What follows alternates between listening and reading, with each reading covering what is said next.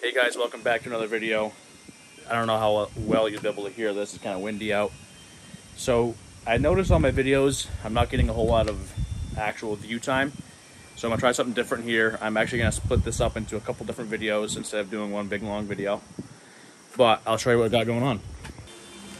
So obviously I'm going to cover my address here, but I got a glow plug in here. And then what I'm doing today, that's boring. I'm not gonna make a video on putting a glow plug in. I got my first ever check engine license for that glow plug. Got a filter here, spin on for the trans. I got transgo shift kit. This will all be a different video. And the deep pan, or the interior pan filter, whatever. And then today's video is just gonna be finally putting a lift pump in the LBZ. So I'm not using this. I actually got a sump for this instead of dropping the tank and stuff. So I got an AirDog 150. And yeah, so I'm gonna be installing it in the LBZ. And now you can see all the little gremlins of the LBZ.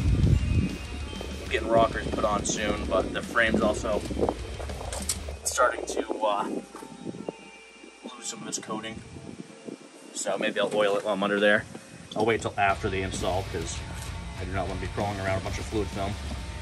But anyway, so yeah, I'm gonna get started on this lift pump. Just side note, imagining an LBZ with a frame that clean. It'd be nuts. It must be an older manual or something. Because to get a truck that clean nowadays, you gotta spend quite a bit of money. Here I am working on my steps again. Someday I'll have a garage bigger than this one, so I can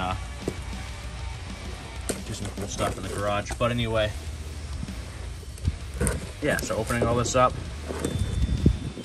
I'm actually surprised at how small the lift pump is. I like that.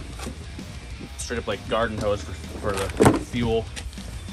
But yeah, I'm just gonna pop in this box open, see what we got in here. Sorry for the bad camera angles. I'm trying to leave my phone in the tripod. It's a little bit tricky. So I'm not going to be using this. That would usually go in your filler neck. So your return line would go to this, and then that's your draw tube. But again, using a sump. Cool. So I got a bunch of fittings. Oh, these are nice. Fancy. And this must be my bracket. Yeah, it's all my bracketry to hold it up to the truck.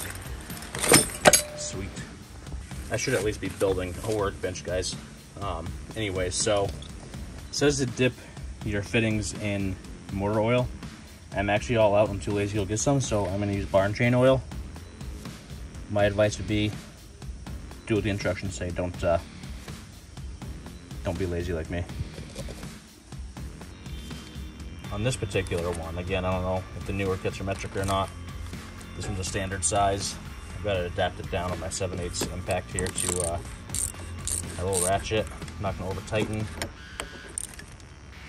Bottom's out right there. Give it a little snug tighten, and I'm calling it a day on that. And that should be good. And I'm going to do this side. So again, I'm going to dip the fitting that comes in the kit. Oh, got some oil in there. It smells like cutting oil or something. Anyway, so that's to the engine, this side. Yeah, this is to the engine. I got some bar and chain on it. Just to lubricate that seal.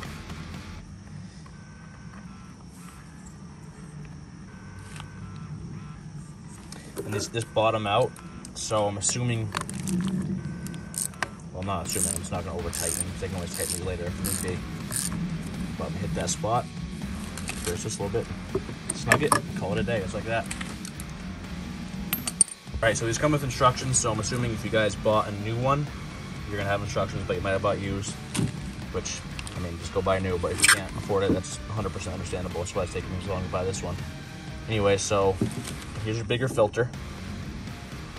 That goes to the engine, that's your return, and that's your feed from the tank right there, next to your water separator filter. So I'm gonna set those in place. Here we are with the bracket for mounting it to the frame. All right, so grab all the bolts. Not gonna need these because these are for if I did that return on the filler neck. Zip tied, it's handy. Got some O-rings. I'm sure the instructions tells what those are for. But I believe this is the actual bracket right here that our AirDog will mount into. Alright, so this is a little funny. I'm assuming this kit is kind of universal as far as the brackets go. So you've got a bunch of different, this is the bracket that will face the frame. And the AirDog mounts on the inside of the frame, whereas the FAST is on the outside. So this one, it looks like you just kind of mount this however high up off the ground you want your filters. And for me, I don't really want them down below the frame, so I think I'm gonna go with these highest holes and see what happens.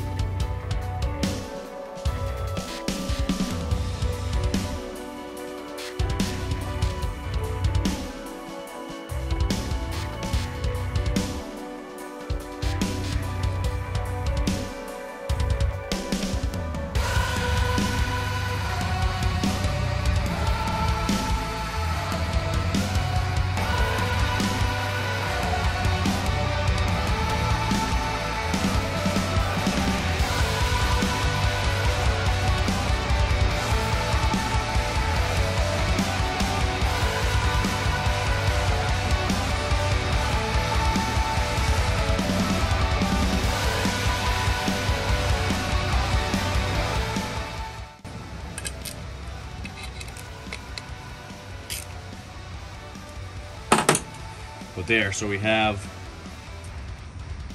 the bracket all mounted up. I'm assuming it's gonna go this way. Yeah, around the frame. You guys will see that. But for now, I'm gonna mount this where it needs to be, right there. And again, so this is gonna be on the inside of the frame, just as it in this orientation. And tank, engine, fuel. All right, so this is my return line to the engine from the tank. But I'm gonna mount this up. With these little guys, that's what these go to. All right, guys, so it's all mounted together. So far it's been pretty self-explanatory, but I just saw I messed up a couple times, so.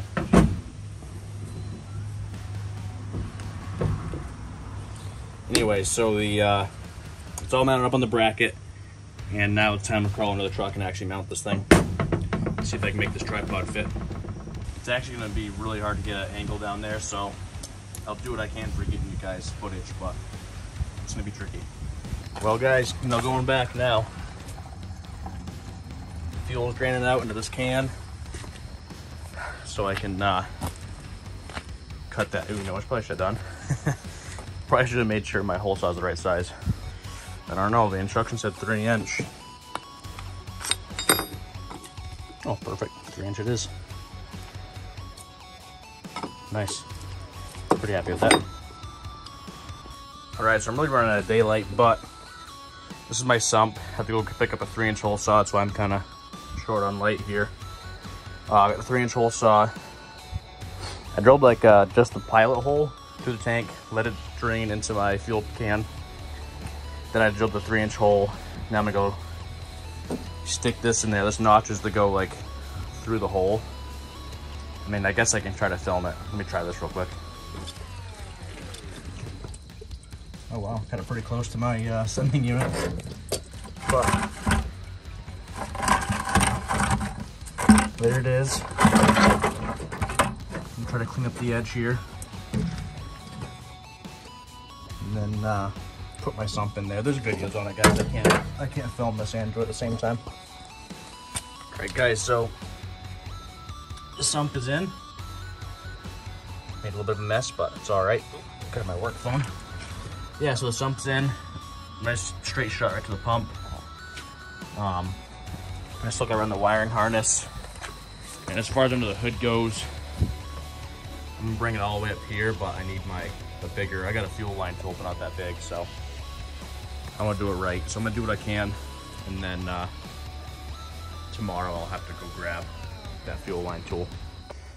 All right guys, so I paused the last video because I just wanna do this right. So I got the wiring harness snaked down through there, kind of running along the frame. I'll get a video of how I zip tie it. Now I just need to run my fuel line.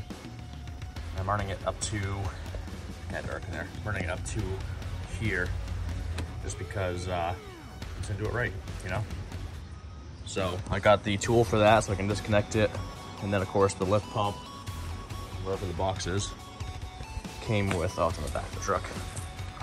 Obviously it came with these nice fittings, so I'm gonna utilize this. But yeah, so I'm gonna keep running some line and go from there. All right guys, we're getting there. So I didn't film it, but I decided to mount the AirDog on this side of the frame closer to us because, for one, his looks better. Not that you like want to be staring at these filters, but two, if I need to service it, I don't feel like crawling all the way into the truck, and now I can just sit on the ground, service it right there. If I have issues, it's right there. And I can keep it clean during the winter too, because I'm gonna get these rockers done. They're way worse than I thought they were. I think I'm gonna have Peach Bottom do it, or my buddy up in Maine. But yeah, so I gotta mess with this a little bit. For some reason,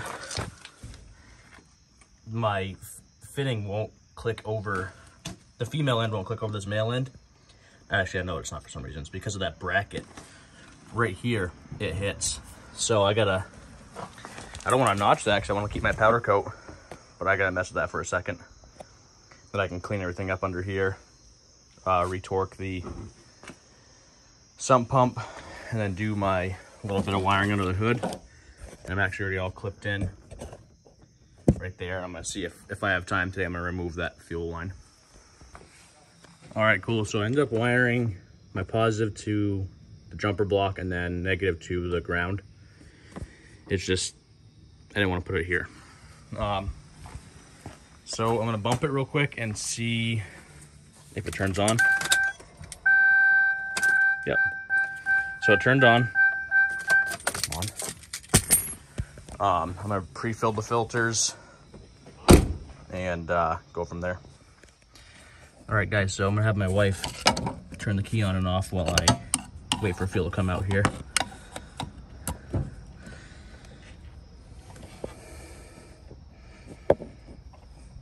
Go for it. Just turn the key on, don't start it.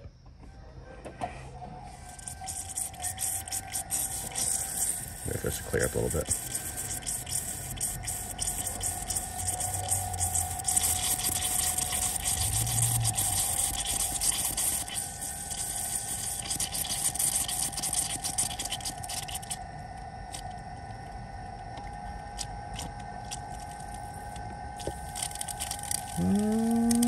Turn it off. All right, we're gonna try that, guys. See if it starts and runs.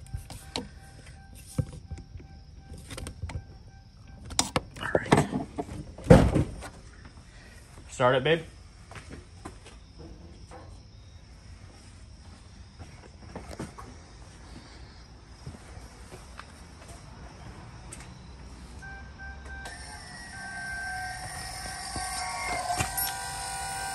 No leaks. Go for it. Start it. Okay. Start it.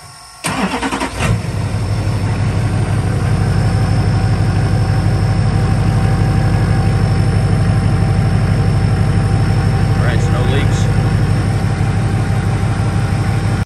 Just gotta kind of clean up here, put everything away. But yeah, pretty happy with that. I gotta go get some fuel. Obviously, I have like no fuel in this thing.